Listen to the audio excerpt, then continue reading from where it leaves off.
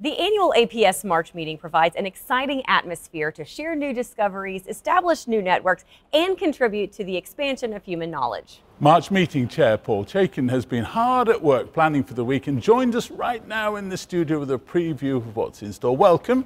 Thank you. Thank you so much for coming to talk to us this morning. We're finally here. How does that feel for you? Well, seeing the crowds and stuff coming in from the airport is great. This is my 55th March meeting, and the crowds haven't dimmed in those years, and if anything, they're more exciting. You give us a flavor of some of the work that's gone into planning for the week.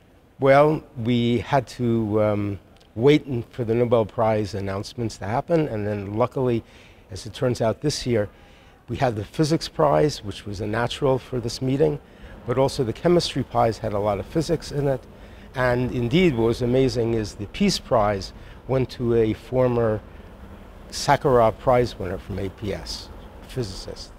You mentioned that the crowds have not dimmed over your years here. We're expecting 13,000 attendees. They're bigger, They but keep the excitement is there. That's wonderful. So with that many people expected here in Minneapolis this week, what can they expect? What do you have in store for them?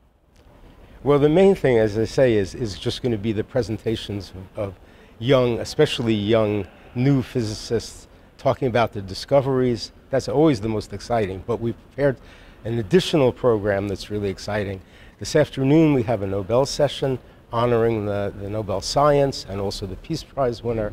And on Thursday we have the Kavli session, which this year is on far from equilibrium physics, from cosmos to cells, to the kitchen, to quantum.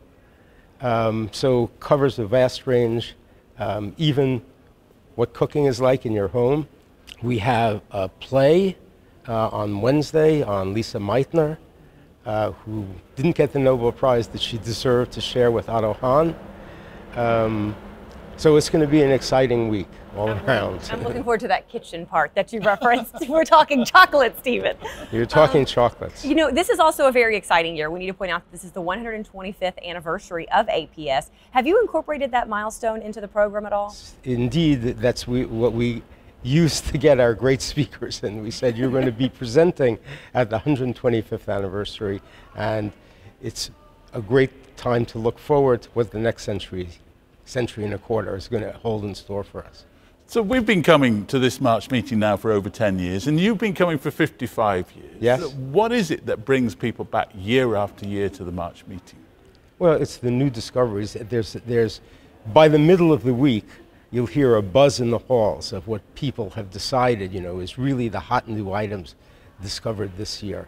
But I could even hear some of it coming in coming in from the airport. People were really excited, talking with each other, and terrific. It's been great chatting to you, and thank you ever so much for taking the time to do that, and we're really looking forward to the week, so thank you. It will be a great week.